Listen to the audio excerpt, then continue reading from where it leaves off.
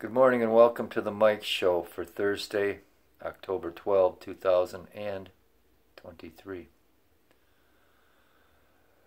36 degrees at 9:25 a.m. and I am your host, Va Kamal, and I'm a sinner. I'm here with my brother, Prince and co-star Michael, my brother, Prince and co-star Sullivan, Bobby Sullivan, B-A-B-Y, Bobby. Grandfather's sun is shining.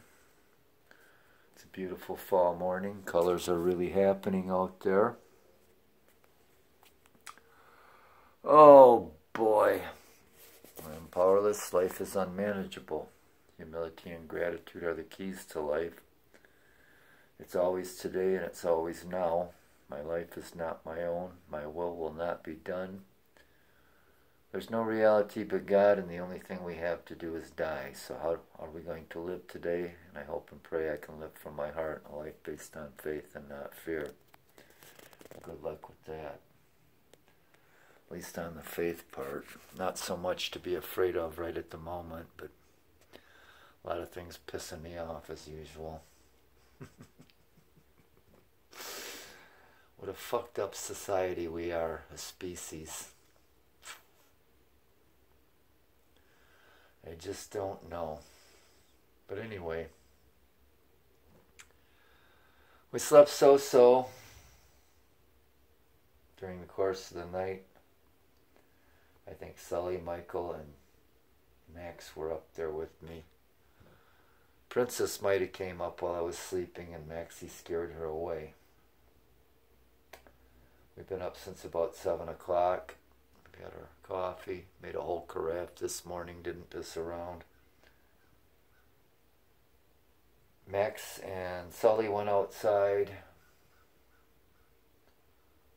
We've had our coffee, said our prayers, read our readings, and we're just sitting here reflecting some things that we looked at what passes for news today.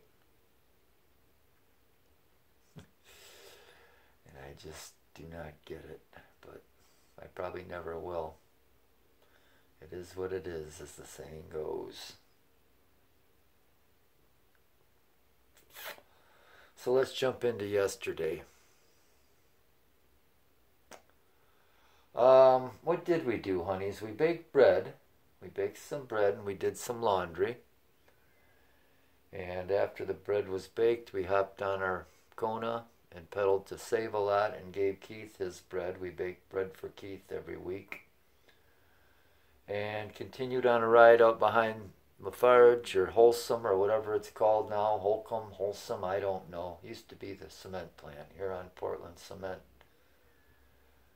And we went out Misery Bay Road to North Point Road to Indian Road to El Cajon to Hamilton. And did we turn around and come back the way we went out, or did we go up the... No, we went up Hamilton Road Nature Trail and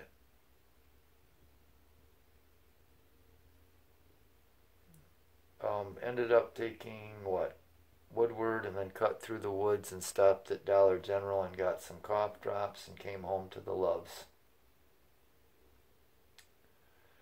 On that ride it started raining and I got pretty muddy. I had planned on stopping by and seeing someone and talking about a position with AARP.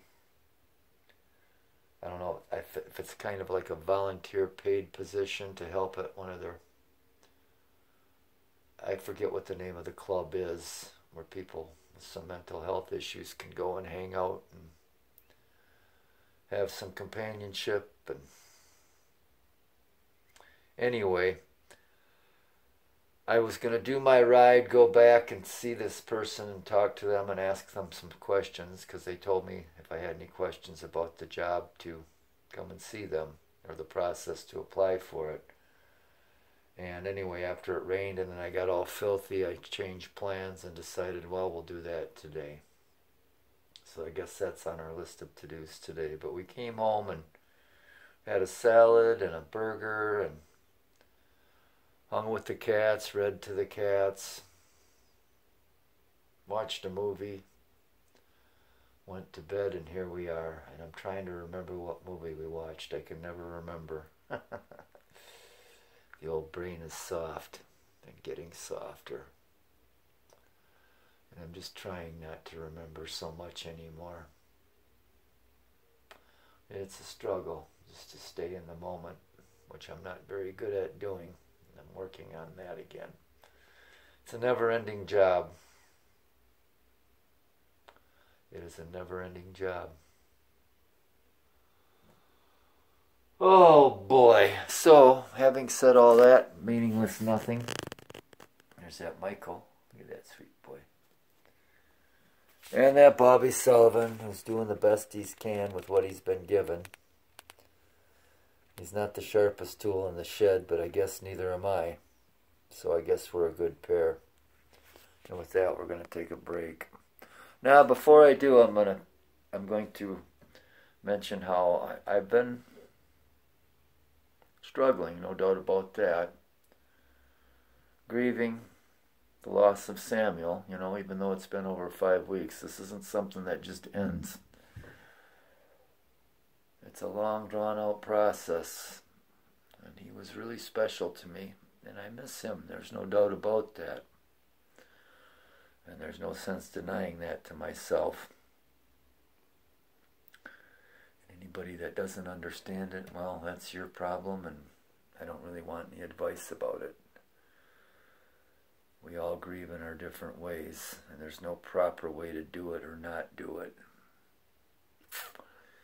So anyway, I really, once I got riding on my bike ride, I really, for the first time in a long time, got into the colors out there and the weather and the different changing patterns of the weather. And it's that time of the year where you can get just about every kind of weather there is in the course of a single day. It can go from blue sky to gray sky to raining to sleet and snow. We didn't have any of that, but it's just nice to be connected to that, to my brothers and sisters of the forest. In the world that God created. So-called civilization and humanity, and I don't even want to get into it. I hate people. So anyway, we're back. Got my usual aches and pains and a few more. Falling apart, but still going to do my best to keep putting one foot in front of the other. Got a sore throat today, chest pains, shoulders killing me, knees are killing me, legs are killing me, muscles are tight. Need to loosen up. Maybe do a little stretching and yoga today. I don't know. My bike riding's really been down this month and last month compared to what it's been. Since May, when I started using Strava, I've got nearly 3,200 miles in, and I did start biking, at the first of the year, and I know I can add at least another 1,000 to that, if not more, because I did quite a bit of biking in April and March. So anyway, and it helps me deal with things and get some fresh air in my lungs. And get out in places where I don't have to have contact with people. Yeah, and then it gives me something to look forward to come home to these loves and a warm, safe, dry place and some good food. Yeah, and a book and a crossword puzzle. Keep it simple. Keep it simple. Well, the light from grandfather's son and the warmth are feeling really good. Mikey's over in the rocker. Sully's still with me. Mackie's in the living room. Elsie's upstairs. And here's my daily wish to hope and pray that every person that's in some kind of a position of authority, every person that's, whether a politician, a lawmaker, a city official of any type, that they come to their senses be accountable for what they think, say, and do. Start writing and passing laws and enforcing laws that help honest people, not make them criminals. And if not, they can all rot in hell. And I hope they all get their just rewards, because there aren't many good ones out there, in my opinion. And they're just making this shit show known as humanity be a bigger shit show. So isn't that cheerful?